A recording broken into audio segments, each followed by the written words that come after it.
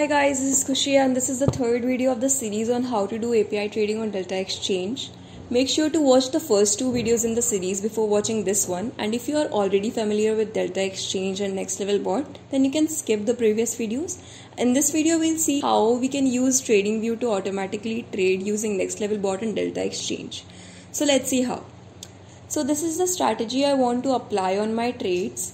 So to connect this to my Delta account's API key, I'll click on this alarm icon and then I'll go to the notifications. Now make sure to copy and paste the webhook URL of Next Level Bot in here. So to get it, we'll go to the Next Level Bot and click on the dashboard. Now we'll click on the sequence webhook to copy the sequence webhook link. Now we'll come to the TradingView and paste the link in here. Now we'll go to the settings and we'll have to edit this message in here.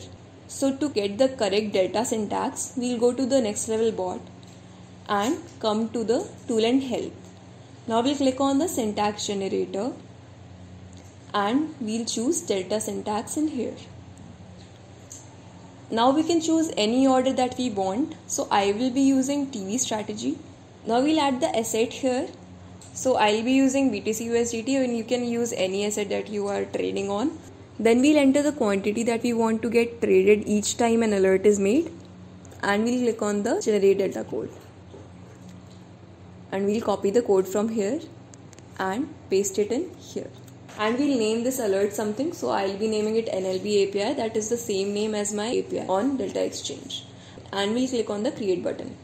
So our alert has been created now, and you can see our alert by going to this button. And see, this is the alert that we just made. We'll make sure that our API key is activated right now. So we'll go to the Next Level Bot and turn it on. So our API key is now activated.